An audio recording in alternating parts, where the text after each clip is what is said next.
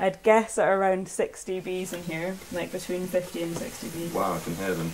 So if I open up the colony with no gloves on this time, it's a bit brave. Yeah, then they won't go anywhere. So we have all kinds of crickets and cockroaches, as you can hear from the chirping. We have a Madagascan hissing cockroach down there actually. I found really random stuff in here before, like Lego. Scientists can find loads of different uses for toys and stuff. So this Play-Doh right there, for example. So this is what a big bag of pollen looks like. So we give about half a teaspoon every 3 days at the moment. These ones get half a teaspoon every 2 days because there's obviously a lot more of them. I bet they wish it was this easy in the wild to acquire all the food that they needed. It's actually meant to be quite nutritious for humans. A few of my friends have tried the actual pollen because it's meant to be quite good for you. You can get it in health stores and stuff. Have you never tried? No, I'm not trying it yet. We're just heading to the Bumblebee Lab at the moment. So this is the Bumblebee Lab. This is Cammie's project and this is my project that I'm running at the moment. Just move that out of the way. So here we have four bumblebee colonies that all have just one queen in them at the moment. That there is pumping out nectar. It's pumping out 1.854 microliters of nectar a minute. It takes the nectar from here, which is in this bottle, a seal bottle, passes through these special tubes which have an inner diameter of 0.13 millimeters, so it's pretty small. And then if I just turn it around like that, you can see this wheel moving really slowly, just pushing the liquids all the way through. And then these are splitters here, so we've got 4 of the tubes heading over here. And right now, because I don't have any bees in there, I'm just the nectar sort of collecting and dripping down into here, because it gets pretty messy and pretty sticky if we just left it. Bumblebees need nectar as one of their 2 main food sources. It provides them with sugar, so energy. It's their carbohydrate source, like bread and pasta and stuff is for us. And then we give them that pollen, so about half a teaspoon of that every 3 days. So that provides them with their protein. Yeah, this is one of my queens. You can just see her sitting in the middle of her hive at the moment. She's already got eggs in her. She's already mated with males, which are called drones in bees.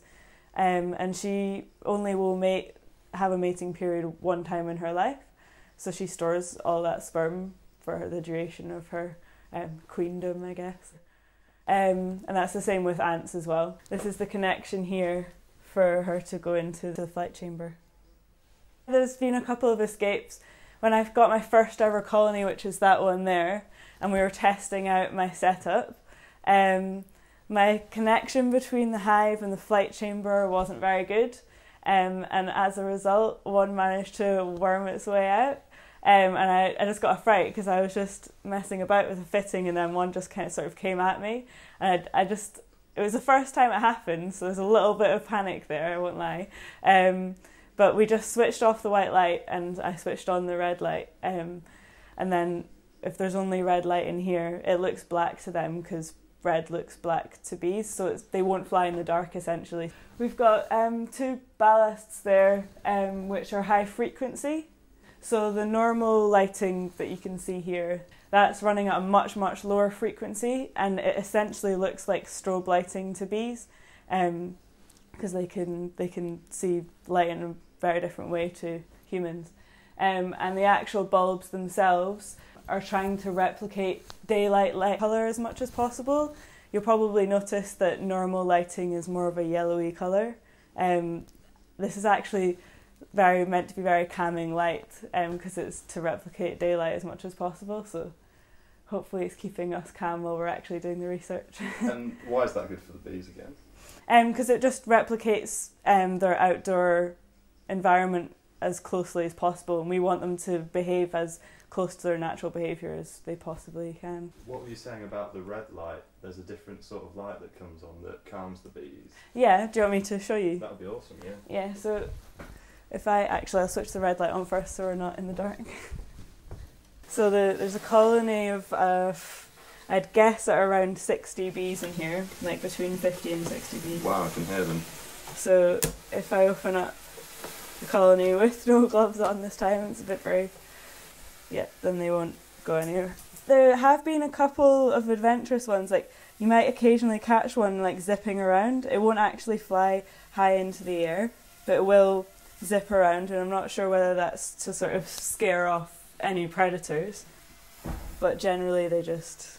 So if we were to put the other light on now, they'd all probably fly out. Yeah, some would want to fly out, yeah. Ones that stay in the colony and are like have mainly colony duties, which tends to be the smaller bumblebees, they'll just stay put, but the ones that want to forage will attempt to go find some flowers. The lighting that we've got is actually on a 12-hour timer there, so it comes on at 7 AM and goes off at 7 PM. So they actually do have nighttime and daytime in here as well. And the room is kept at a constant of about 23 degrees, which is sort of quite an optimistic British weather. But because I've got queens in here and I want their hives to feel warm so they can produce eggs, it has to be at a good British summer day sort of temperature.